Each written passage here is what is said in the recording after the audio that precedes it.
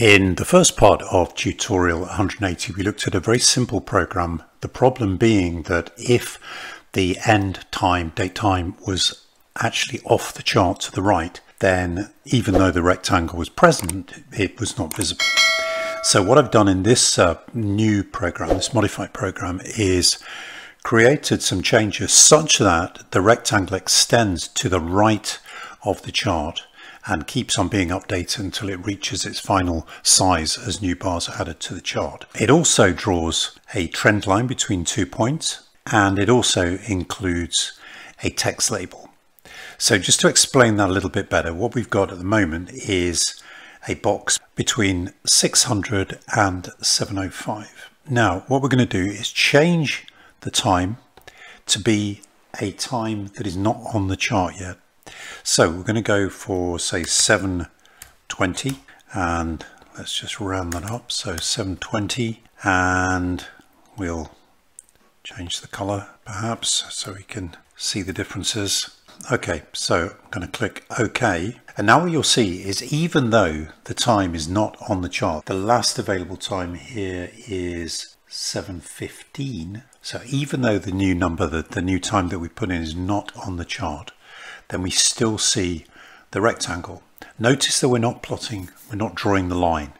And I decided not to include that because the problem being, if we draw a line, say from this corner to the top right, that gives a false impression of ultimately what that line is going to look like, because we don't exactly, we could do some mathematics with a bar chart like this to work out the correct slope, but even if we did that, that wouldn't work on situations where it's a non-linear chart. Now you just see that we just added a new bar and the rectangle has been extended. And what will happen, it will keep on extending until it gets to the final value. And at that point, which I think we said was 720, it will then finalize the rectangle and draw a line between the start point and the end point. So I'm just going to leave this running and then perhaps speed it up when you see it. But we'll just wait until that 720 bar and you'll see what happens.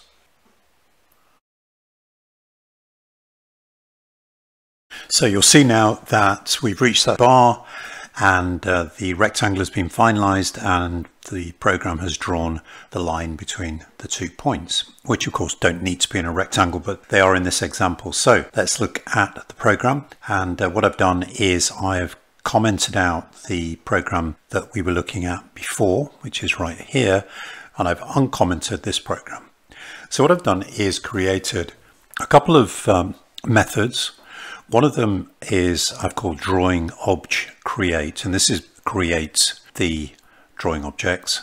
It includes drawing the trend line, drawing the rectangle, and adding the labels. Let's look at some of the syntax, which will be familiar because of the last video where we did the rectangle, but not quite, because with the rectangle we create it in a slightly different way. So let's look at that in a moment. Before we do that, we're going to look at briefly another method, which is the drawing object update, and that is where the extension of the rectangle occurs and where the set endpoint of the line, of the trend line, occurs. But let's look at the once statement starting. Some of this will be familiar with you because we just looked at it in the first part of the program. We need to convert the strings of the line start and line end times to DateTime objects, and we do that using DateTime.Parse. We're also creating an instance of the DateTime class called WriteDT. This is the DateTime of that right most visible part of the chart. To do that, we create the object called WriteDT, and then we use this syntax, WriteDT dot el datetime x equals, and then we can feed into that the most right display value datetime. This is in a Julian format. We need to convert that into the datetime object, and this is the syntax for that. Now I've included some information about the start and the end times of the lines, and to do that I've used composite formatting, which is actually very useful. I've not used it much in the past, but what it means is that you can define the values that you're going to be printing at the end of the statement. This is referenced by putting 0 in brackets, this one 1, this one 2, this one 3. And you'll see the way that we use that, we just start quotes, we can put in any text we want to, then we put in our 0. Now you can do a few extra things with the formatting. You don't need that comma, you don't need the 20, but you can put in some formatting information here so the program knows how to format it. And then price 2, because that refers to 2, that would be this item here, which is actually the third because it's 0 based, and so on. So anyway, hopefully that might be useful to you. And the way to find out more details about this composite formatting is just go into the dictionary and do a search on composite formatting or on string.format. Anyway, having converted the times into DateTime objects, we convert them into DateTime points. Again, we did this in the first video, so that is just DTPoint.Create.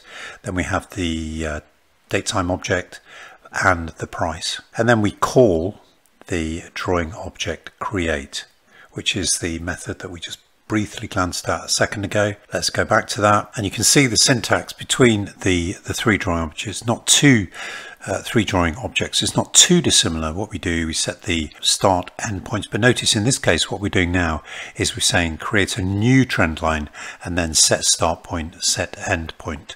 In the first video we actually used create, so we had rectangle.create, then we had the DTpoint1, DTpoint2. So we do that for the trend line, for the rectangle, again using the set start point, set end point. But notice here we're doing something a little bit different, and we're saying if the right date time, that is an object which is storing the rightmost part of the chart, if that is less than the line end date time, in other words, the whole object is not currently able to be shown on the chart because some of it is on the right of the chart, then what we do is we set the endpoint to be DTPoint.Temp, which is the DT point of the right of the chart, effectively using the same value of price. And then in each case we add them to the chart. So we add the trend line here, and we add the rectangle here. Similarly for the label, and we add that, use text one, call it text one, new text label, and then we're converting the DTpoint1 to string, and we're setting the point values DTpoint1 start, and a few other little bits of information which are relevant to the text object. So that is the basics of how we create the things in the first part of the program, but we have to do a little bit more.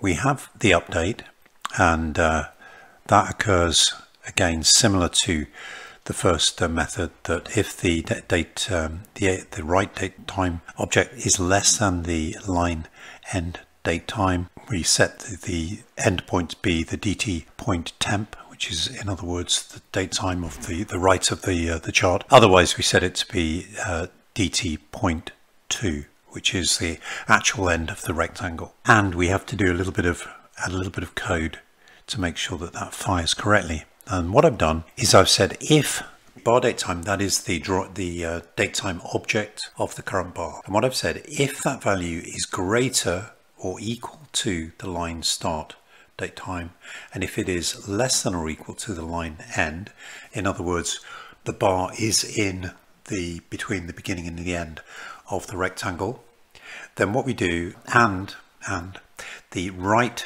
date time last, that is the Julian value of that rightmost point on the chart, if that is not equal to the current value of get app info AI right date time, then we reset the right date time using this syntax here. We change the DTPoint.Temp to be equal to the right DT, that is the rightmost part of the chart, and the price end, and then we do an update. And then finally, to make this thing all work, we store the get app info of the AI right date time into right DT last. So what that's doing is, this is the get app info AI right date time is updated all the time. That's going to give you the most up-to-date value. But what this is doing is effectively it's taking what the value was last tick. So that is why when this fires, when it's different, then we know a new bar's been added and we need to do a recalculation. Okay, well, hopefully that made some sense. Maybe some of these techniques would be useful to you.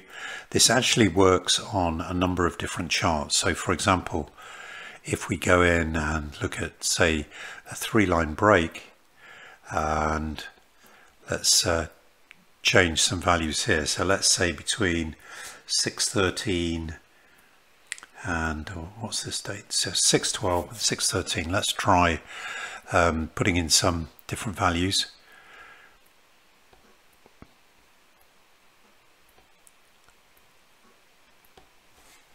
So 6, 12,